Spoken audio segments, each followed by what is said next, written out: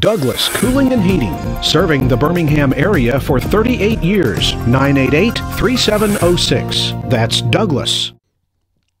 I'm James Spann. This is the morning edition of the Weather Xtreme video. This is for Tuesday, the 6th of September. Ooh, it's kind of spooky, doesn't it? Yeah, no commercial power here. It's in the dark, using an iPhone light, a 3G card, battery power. But hey, the show must go on. Let's talk about it. First off, this is a look at the damage from Pinson Valley High School last night. Some of the most significant damage. The roof of the auditorium there collapsed, and a lot of schools are on a delay or are closed today. And again, just check the 3340 site for all of that. But again, it's our mission here to talk about future weather, so let's get in there and do that. This is the water vapor satellite shot.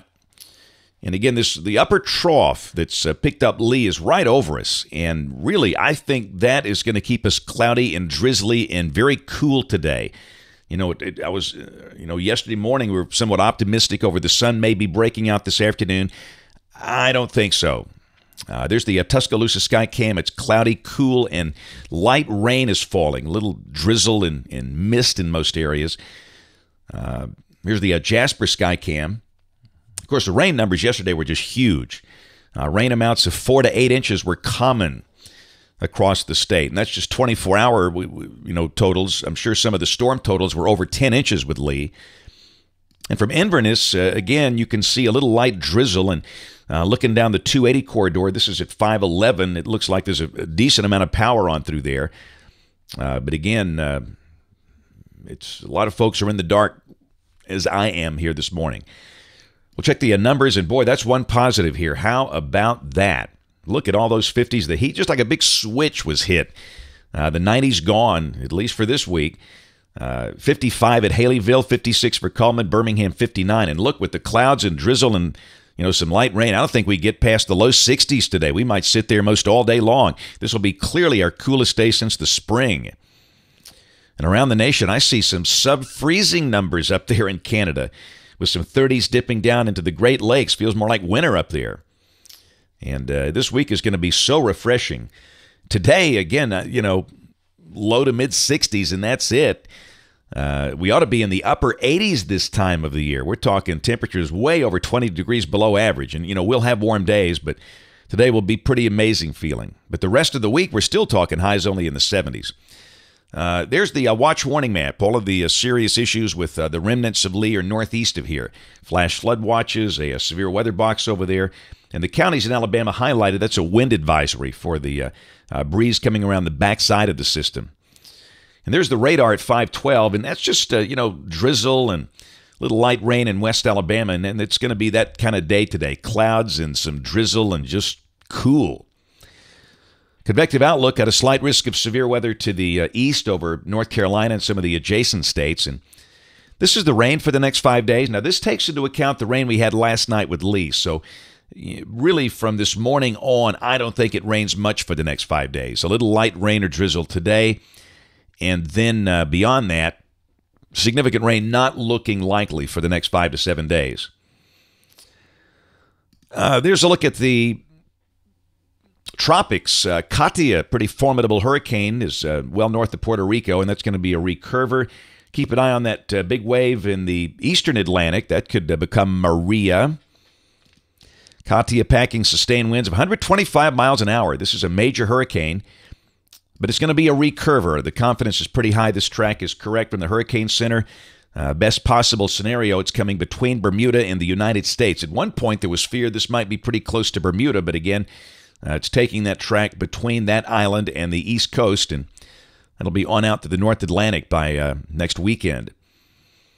And there's a look at the wave out in the eastern Atlantic that could become Maria, and this one models pretty good agreement. This should not be a Gulf storm. You know the deal, when they go north of Puerto Rico, traditionally they're not a Gulf problem. They can be, but traditionally they're not. They're either a recurver or they affect the East Coast. And I'll tell you now, the GFS recurves this one, and I think it's right. We'll look at longer range modeling here in just a bit.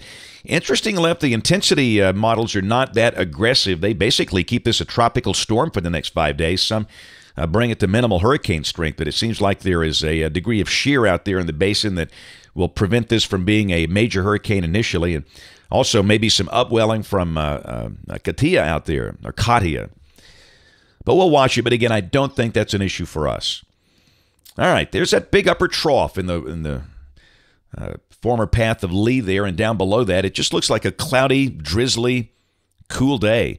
The GFS is showing a high of 64, and that might even be too warm if the clouds hang in there all day. And even down in South Alabama, I thought they'd be in sun all day, but it looks like the clouds could be pretty far south if this is right. Mobile and the Gulf Coast might be in the sun. All right, this is tomorrow, Wednesday. Everything's kind of lifting out. We'll say partly sunny and low 70s tomorrow. Remember, we ought to be in the upper 80s this time of the year. This is incredible. Now, there's Friday. This upper low is north of us. That trough kind of cuts off up there. And for now, it looks like the main light rain with that feature will stay north of us. There's the surface chart Friday. And again, you're going to see some evidence of maybe some light rain up over the Tennessee Valley near the Tennessee border. The rest of the state should be dry and partly sunny. I will say upper 70s on Friday. And that's going to be the deal for the weekend ahead if you got plans. Partly sunny, only a slight chance of a shower, highs, low 80s. And we note in the tropics, which should be Maria, is over there on the right, well north of Puerto Rico. And look at the system in the Bay of Campeche. All right, Sunday, the Bay of Campeche system is moving west. It's going to go into Mexico, so no issue here if this is right. This is just modeling, of course, but I believe that's correct. Maria is a weak system that is beginning to make the turn north. And again, Sunday around here looks mostly dry with mid-80s as we get back to where we should be. And there's Monday. As we start next week, mid-80s, a good supply of sunshine. Maria turning north, and there's a week from today. Still got strong troughing over the northeast. That should keep Maria offshore in a recurving track. And down below that, the thing's awfully close to Bermuda, but no impact on the United States, and we're dry as a bone. We'll check the end of the forecast on September 21st. The polar westerlies are up in Canada. This kind of upper features off to the west, and again, that looks relatively benign out there. Ooh, I must turn my light back on because, it's easy to forget that sometimes you are in the dark. So let me press my little magic button. I'm sitting in the dark, which I look better in the dark, if you notice that. Here we go. Well, press the right button and we'll get that light on. There we go. That's it for the Weather Xtreme video today. We'll have notes on the blog. The next video here by 3:30 or so today. And if you're local to us, we invite you to watch us on television this evening, ABC 3340 in Birmingham at 5, 6, and 10. Thanks for watching. Have a great day, and God bless. Thank you for trusting us to be your #1 source for news in all of Central Alabama. In back-to-back ratings periods, more people watched ABC 3340 than any other station in Birmingham.